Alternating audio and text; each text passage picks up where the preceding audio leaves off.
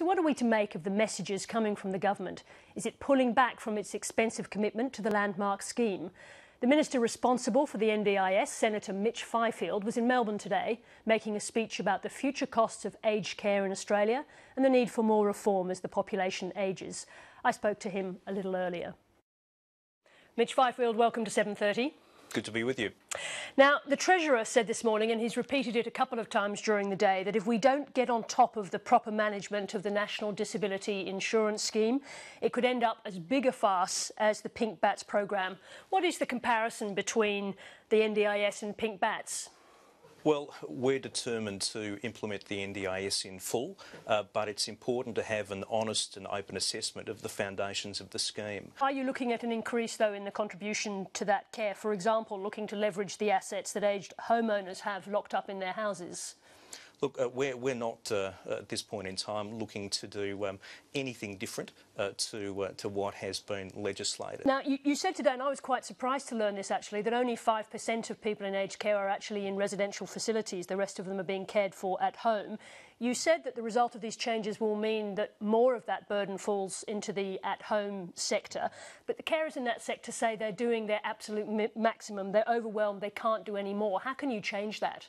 I think what we know of as low support residential care will slowly disappear, and the bulk of support will be in the home. At the same time, the numbers of packages, as they're described, that are available to help people in the home are capped. Are you going to have to lift that cap to make more of them available as the numbers increase, as we know they're going to? Well, we've announced a new aged care funding round. Applications will open for that in May. There's also going to have to be a huge increase in the workforce in this particular area. Now, I know Labor put money aside to increase the wages. You've put that money back into a pool. What are you actually doing now to draw more people into the workforce? The turnover is something like 40% at the moment. That's not sustainable. Between now and 2050, there will need to be a doubling of the workforce in the aged care sector. The workforce numbers will go to something north of 870,000 people. We need to have a strategy. You say you need a strategy. What is your strategy? You're the minister now.